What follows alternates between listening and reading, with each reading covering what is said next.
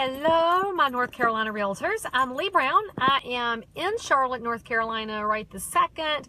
I've got an office in Concord, North Carolina, and you know you're from North Carolina when you can pronounce Concord, right? And I'm very honored to be the first of the Mobile Mondays, and I don't really have an agenda for today because this is supposed to be about a pick-me-up for you, some quick tips to help make your real estate lives better. So I thought that today I would talk about some of the things I was working on with a client earlier in looking at new construction. So oftentimes as realtors, we talk to buyers and we think that we're showing them resale houses over and over, and then suddenly they are looking at new construction and we have to defend our value proposition for why they need us when they're building a home, because often many realtors aren't super comfortable with construction. So here's a couple of things that I've learned in my realtor lifetime of 17 years and what I got from being the daughter of a realtor and the granddaughter of a custom builder. If you didn't know it, I'm third generation in this business, and actually my grandma was one of the first of the female realtors a long time ago. So when you are wanting to know more about new construction and why buyers should use you as their realtor, you've got to know what value you bring to that process, because often the on-site sales rep is licensed. They already do a great job for their builder and for the buyers. So what do you bring to this? First of all, get to know your builders in your local market. Go visit the on-sites, go visit the models, and ask the project managers or the superintendents to take you on a Muddy Boots tour. Particularly if you're a newer realtor, this might be uncomfortable for you, so you've got to stretch into that very uncomfortable place where you can learn more and understand why the footings go where they go and what takes them so long, and how does the framing process work, and what is sheathing, and how do the mechanicals work. And that way, when your client is wanting to build a house and the on-site rep is talking about the property getting dried in, if you're a newer agent, you might not know what it means for the house to get dried in. So go get yourself educated. It's a fascinating process for you. Hey, Rosemary, I see Fayetteville's with me. Make sure that you are really educated on this process. I've talked to plenty of builder reps and they get irritated with realtors who show up and are afraid to go out and walk in the mud, because if you're going to sell new construction, you're going to get dirty. So keep some cheap galoshes in your car if you don't want to get your fancy shoes dirty, or be like me and be cheap and just don't buy fancy shoes. And so the next thing I want you to think about is, now that you know a little more about the process, and in fact many builders do educational things for a whole office. If you are a broker, hey Wade, make sure that you take all your agents out and get educated on the whole process and what this builder does. So you're going to get cut through the process. When the buyer says, I don't know why I need you, the builder said they cut me a deal if I cut you out. Well, you need to know that most of the builders do have a marketing budget built in, which includes the commission to pay the realtor. You just need to make sure that there's a reason to have you along. So does a buyer need an inspection on new construction? Absolutely they do. And Wade, I know that you represent a lot of builders and you know exactly what I'm talking about. Houses are built by humans, and so when they're built by humans, they have mistakes. But don't bring the inspector just at the very end. Your best home inspectors will come twice in the process, and one is before the house is dried in so they can see the mechanicals. And actually, if you've got clients that really enjoy the details, those engineers and accountants, have them walk through with a digital camera or with a video so that they can see where the studs are located, and they can see where the fiber optic is running through the walls and where the pipes are, especially in the bathroom. So lots of good information that they can have prepared for themselves. And if you have clients that are relocating from another area, this is a wonderful service to provide. Maybe you could visit that new construction site every week, take photos, and put together an album for them on Flickr. One of my favorite realtors, who by the way is on my team now because I stole her, is Virginia, and she used to take pictures of these houses all along, and she'd make it into a lovely tabletop book as a wonderful closing gift. And you can get those printed, y'all, for like 20 bucks. But it's really got some good heft, and people who build a house love seeing the whole process from the beginning. So you could make that part of your value proposition, that you're going to be out at that job site with them or without them, but that you'll be their eyes and ears on the ground. The on-site rep could do it, but you got to remember, they're working for the builder. The on-site rep wants to sell that house to them one time, but you, the realtor, should have relationships with these builders and with the on-site reps, because you represent multiple people. So you could be selling 5 or 6 or 11 houses in a neighborhood, whereas Mr. and Mrs. Buyer are going to buy one. So when you are representing your people well, make sure they understand that as a good realtor who's paying attention and not trying to muddy the works up, because I know some agents like to justify their commission by being a pain in the tail and getting in the way of the deal. That's not your job. Your job is to be the eyes and ears and help them ask questions and be very in tune with the process.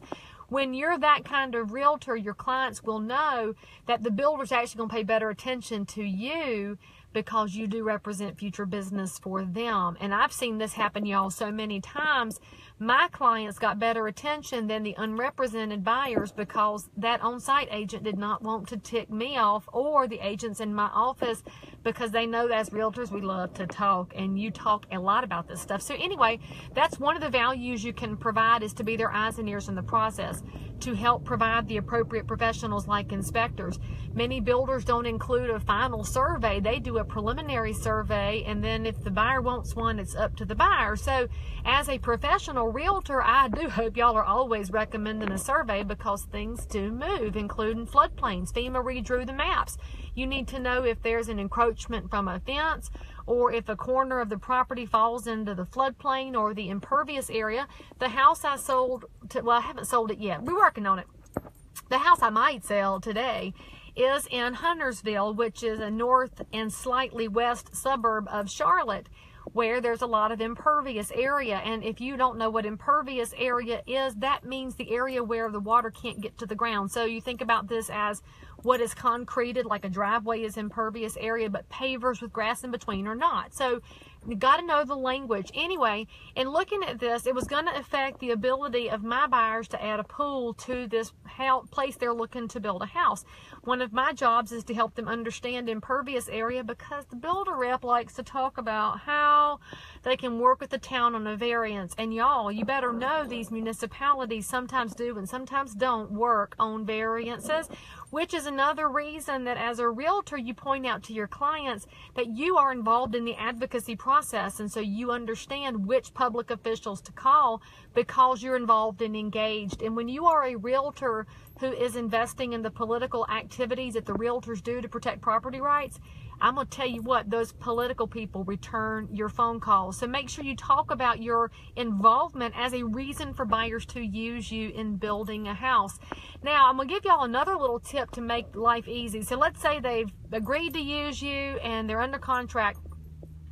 Now, I like to have my buyers go out and visit a house, particularly at this time of year when it's hot as the blazes, and you know, it's not the heat, it's the humidity, as we like to say. Have them carry a styrofoam cooler out to the job site with some Coca-Cola and some bottles of water in it. Y'all, that makes a huge difference to these workers that are framing and roofing and doing this really, really hot work in the middle of a North Carolina summer. Now, they don't always speak the same language that you speak. That does not mean they're not human beings that get hot doing the work to build this house. So we will always take a cooler full of cold drinks out, and that is a reason for the builder to appreciate you as realtor and appreciate your buyers, because you are taking care of their people. And I know it's just a human thing, but when people are kind to you, you do nicer things for them. And I have seen a lot of subcontractors that have really gone to bat, and they just pay a little better attention for my clients, because my clients have noticed that they're out there working and they take care of them. And that's an investment, y'all, of like $10 to really take care of people. Think about doing things like that. And then once you have gotten them through the process, so we talked about getting a surveyor at the end, getting an inspector out there.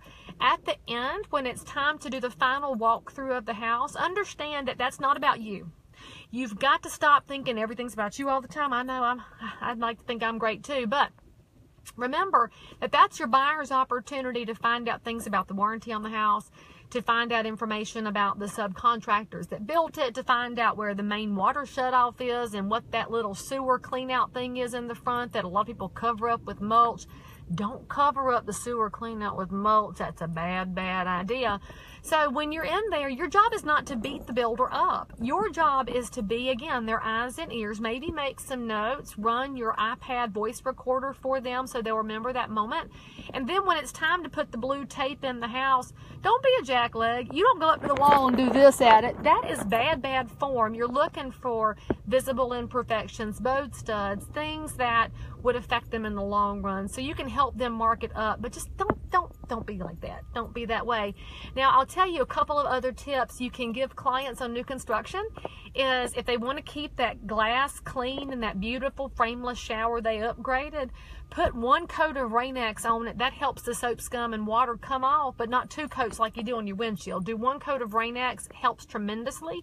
And if they've got cultured marble countertops, tell them to put a coat of turtle wax on top, because that will help if the children come in there and mush the lipstick into the top, because that cultured marble can stain. So put a layer of turtle wax on. These are the kind of tips you can provide to your buyers that shows them you're going to be with them now. You're going to be with them in the future, because when you're ready to go help them sell that house 5 years from now, this will be when you'd like to find really pretty glass in the frameless shower, and you'd like to find a stain-free cultured marble countertop. And by the way, if they've got granite in the house, remind them to seal that granite every 6 months, because it is a naturally occurring substance. It is porous, and especially if they're cooks who like to fix chicken, they should totally seal those granite tops and take care of their home. Oh, and by the way, I almost forgot to mention, when you're thinking about building a home, you often go to the design center and spend money you ain't got on things you do not need. And so your job as a realtor at the design center, if you schedule that time to go, is to help them know what's well worth spent and what's not. So for example, upgrading the carpet to level 3 may or may not be a good use of money depending on the client, but upgrading the pad is always worth it. So always get your clients to upgrade that pad as high up as they can to the 8-pound, because it reduces traffic, it reduces wear and tear, and it means that when you come back to sell it 5 years from now, you might not be giving them the bad news that they've got to replace the rugs already if they are clean living. So just remind them that that's what you're there for. You're there to be their resource throughout the process. You're there to be their eyes and ears, and you're there for them when they're ready to do something different in their life. So I hope this will help you a little bit in your realtor life. If you have questions or need anything, I'm always willing to help, because as North Carolina Realtors, we're one of the strongest associations out there, simply because we care about each other and we share to make others better, so the industry will have a different reputation in the future. Y'all take care out there and go sell some houses.